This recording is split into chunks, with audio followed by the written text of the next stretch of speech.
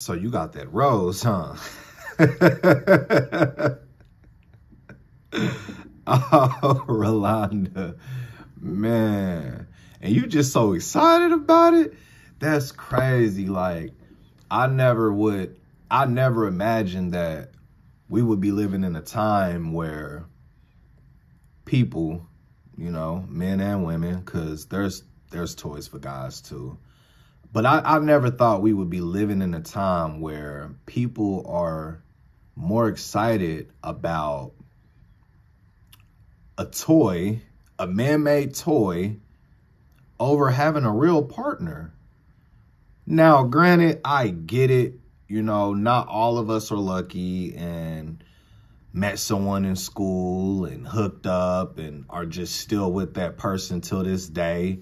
A lot of us, myself included, have dealt with heartbreaks and, breakups and things of that nature. But just the way her energy was lifted, having that conversation and showing her friend, man, it's crazy to me. I'm happy for you, Ro. I ain't gonna lie, I'm happy for you because, obviously it's a safer choice. Like I said, Atlanta, it's crazy out there. It's a lot of diseases, but you went the safe route. It's just, man, I wonder, like, is the excitement the same, for women whenever there's a new man involved? Or, I don't know. You know what I'm saying? I'm not a woman, so I don't know how, I would hope so. But, yeah, it's crazy. She was real excited about that rose. I got a feeling her daughter ain't gonna be the only one catching her with that rose, if you know what I mean. Malachi, you know what I'm saying, might hear a little something, think somebody in the house, and y'all know how he be acting. You know how Malachi be acting, man. He still care about you. But, man, that's crazy, man. She said, oh, I got the new one. They got 15 settings. So Miss Goldberg probably don't even know about the new one. Rolonda, you gonna have to tell her, you feel me? Hopefully she don't, she can keep her hands to herself. And what's up with your homegirl touching all on the rose? I was hoping you wouldn't pull it out the package anyway. For sanitary reasons, you know what I'm saying? I wouldn't want nobody touching all on that either. So I hope you wipe the thing off, you know what I'm saying? Hit it with a baby wipe or something. You know what I'm saying? A little sanitation wipe or something. That way you good, you feel me? But I wonder why she went with that over maybe rekindling things with Malachi or the maintenance man she had. I can't remember his name. Man, I honestly, I don't see how you women do it. Not in a bad way. I'm just saying, like, me as a guy, I feel like it's different for y'all though. Like, the way I think, I feel like toys are more for women, and it's just my perspective, you know what I'm saying? Because it's become like the norm for a woman to have toys, trips to the adult toy store, whether it's for a bullet, a rose, a dildo.